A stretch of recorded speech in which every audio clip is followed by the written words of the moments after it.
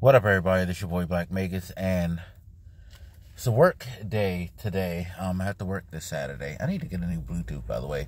Shout out to the suggestion, and I need to look at my comment section to remember who said it. But shout out to the suggestion about the Samsung earbuds, or the Galaxy Buds, as they call them. I know someone who actually has some, and they told me the same things that you did. So both of you guys are probably going to push me towards getting those when I get some money. That's a desire purchase for me. Right now, everything's kind of a desire purchase. And god damn it, did another rock hit my windshield? Shit. Shows my bad luck.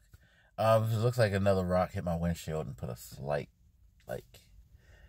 crack. It's not huge, but it's like a scratch that's very, very noticeable. I already have one on the driver's side because I was behind the truck and I wasn't that close to the truck. I was pretty much like 2 car lengths behind, but a rock just flew out of that shit and skipped into my window. It wasn't a huge rock, but it's big enough to nick it and scar it up. As if I don't have enough car and other troubles. I guess that's the purpose of this video. Just like, apologies for not really putting out the content that I need to. Today will be the day that I go ahead. I actually have my notes. They're on the floor of the car. Damn. And I'm fat and I don't feel like getting down there this morning. But I had to grab those notes because some E3 stuff. I think those are the PC gaming notes. I still got to do that. Ubisoft, Nintendo, and Square Enix. Yeah. And then just give my overview of E3.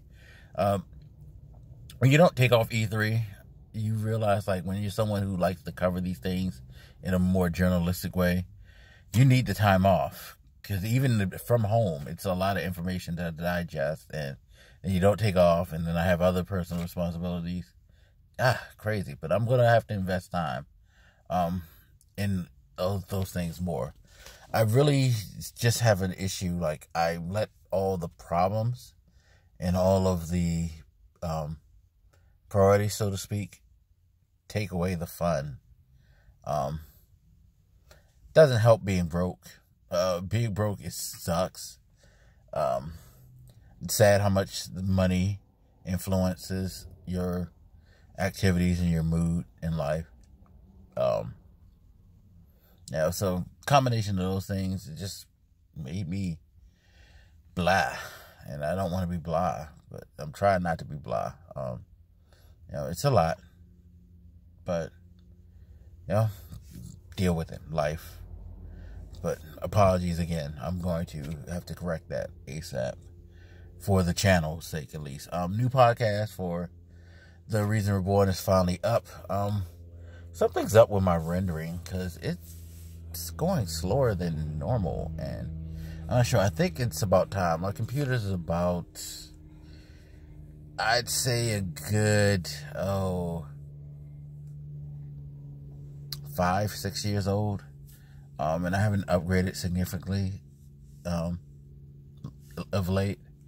So time to go through, or at least clean it out and see. I already did the Windows reinstall. But just go through the whole system and check the parts and see what I can get recently. Like, make a list. I swear that person left their card in their ATM. I work at a bank, so I notice these things sometimes. But yeah, new PC definitely. AMD is supposed to be having new news, so that'll be interesting. I was surprised that they didn't really do it at the PC gaming show, but more and more E3, it's definitely becoming less impactful for the news cycle for these companies. I think it's a good place still for journalists to come and see things and have presentations. I think it's great that they're now allowing fans to come in and to enjoy some of this stuff. But as far as like the dominant force in video game media, no. Nintendo has definitely changed the course of game. It's funny because as innovative as people always say Nintendo is when it comes to hardware and things like that, they're pretty innovative in the media coverage thing, because people thought the directs would be kind of a joke type of thing. No, those directs are very, very good.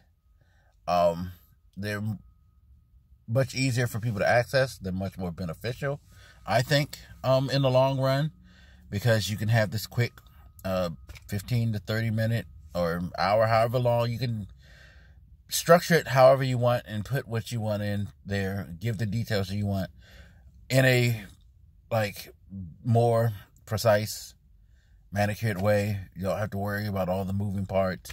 It's not that much more it's not that much probably at all for your production as far as setting up these events, because you got to rent out the space in E3.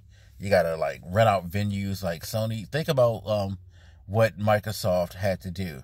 They had to pay for their space. And I used to know the pricing for E3, depending on how big your floor space is. But Microsoft usually gets a large floor space, and they're in a prominent hall, so you got to pay for that.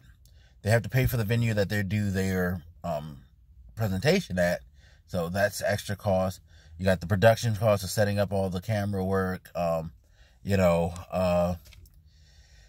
getting people to come in board and be presenters, moving staff and all that, setting up these video presentations. You're already spending the money on the videos anyway. You could just sit there and package that together in your offices and boom, distribute it. But, Microsoft is definitely one of the ones that loves the flair of the thing, of E3. So it makes sense why they would stick in, but it's everybody else is we're good. Activision's about to have their Call of Duty thing soon, I'm sure. People who are fans of Call of Duty are going to get that, in its own individual slice, and they can concentrate and learn exactly what they want about what they want. No 60 CG vignettes, basically. So everything gets its own due. It's just one thing I'm still criticized about the Microsoft show from this week is that they had no time for really their main thing, which was their console. At the end, you get this 5-minute documentary with the employees talking about how they've enjoyed working on it and this is going to be so great and they just love the tech and all that. It's people really didn't come here for that. They knew that you had a new console coming out. They wanted to see it and get some more information.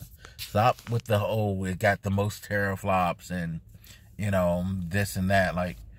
Tech speak's good. Tech speak's cool. Tech speak don't relate to everybody, and it's definitely not giving people a clear idea. It's yeah, that's cool. You say a lot of big, fancy words that'll get some people oh, wow, yeah, teraflops and shit. But most of us want more substance, and we didn't get any substance. And I think that's the main theme of this whole E3 is, some flair, no substance. But I'll elaborate on that in another video. But yeah,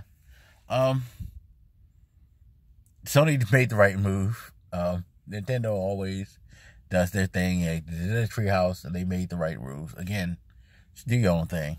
You don't really need fucking E3 like that. E3 probably should just should probably go back to the original boring format. So it's just a bunch of press there to just see stuff and relate the news to people. Although I do like the fact that they let just regular people in to play on the game floor. But E3 is E3. Whatever. Congrats to the Toronto Raptors, by the way. First title in the NBA. Now everybody's waiting with bated breath to see if Kawhi Leonard is going to actually stay and chill with the franchise. I mean, he can. At this point, he can write his own paycheck anywhere, to be quite honest, because it's like, yo, I go places and I make championships happen. You know, may not necessarily be totally true, but that's what the narrative looks like. You know what I mean? Like, he won in San Antonio. They were one of the better teams. He gets hurt. They become like a mid-tier team. He leaves them, and they're definitely stuck in mid-tier now. He goes to Toronto, who, you know, knocking on the door, couldn't get past LeBron. A lot of people are going to say, yeah, LeBron wasn't there to stand in their way, so of course. And that could be true. But at the same time, they weren't really doing that much damage in the playoffs.